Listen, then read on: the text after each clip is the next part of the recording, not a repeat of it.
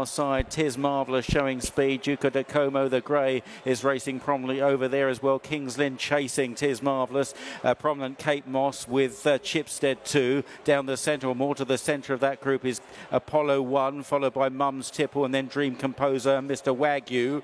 Towards the back is Fresh in these early stages and Spangled Mac. Centrefield group coming across a little bit. First Folio the Grey leading from Jean Lepin, and then behind those is Tabdeed with the White Blaze, Kanjar and Bielsa, and they're chacked by the favourite Orazio, who's got a bit to do at the moment, from Princess Shabnan. Summergand and Al-Bashir is at the back of the field. They're tending to race middle to far side inside the final 2 furlongs. Apollo 1 has just come through to lead. Here's Mum's Tipple with a chance under Frankie Dettori. King's Lynn on the far side is rattling home. Down the centre is St. Lawrence from Jean Lepin and Orazio trying to get there. These are the contenders. Apollo 1, St. Lawrence, Jean Lepin racing up towards the line. St. Lawrence is doing best. It's St. Lawrence for the Wokingham. Apollo 1 probably second. Jean Lepin with Mum's Tipple fighting it out for Miners, and King's Lynn doing well on the far side.